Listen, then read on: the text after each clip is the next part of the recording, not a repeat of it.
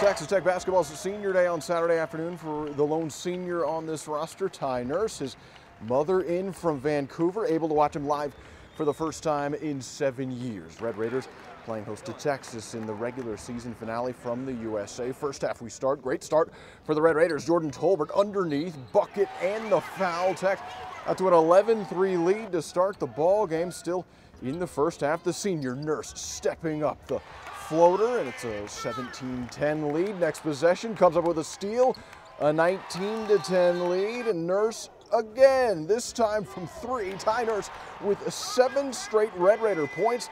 It's a 22-12 Texas Tech lead. 7 minutes left to play in the first half now. Jamal Williams, the steal, going the other way with it, and up top to Jay Crockett.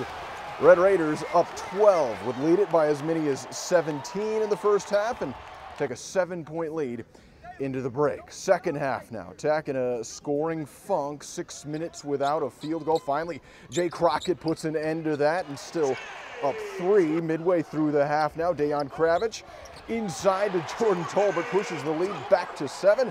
4:30 left to play now in regulation. Williams comes up with it, and pandemonium at the USA. Tech up 60-42. Texas still hanging around though. 2:30 left to play. Just a 2-point ball game now. Josh Gray in the lane, 2 of his 11 points on the day. That though, the last field goal of the second half, and the struggles from the line, the story of the day. Tech just 3 for 8 from the line in the last 4 minutes of regulation. Longhorns able to tie it up and force overtime. To OT we go. Longhorns jump out to a quick 3-point lead. Minute left though. Nurse, the steal. Gray gets it back to within 1. They tie it up from the line.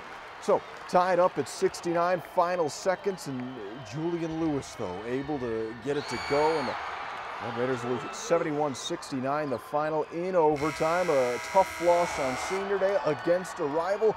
But whatever the case, absolutely a hard-fought loss. I told them as a coach, I was very proud of their approach and the way they played. I thought they played their tails off. We just came up short in the concentration area at the foul line, missing 17 free throws.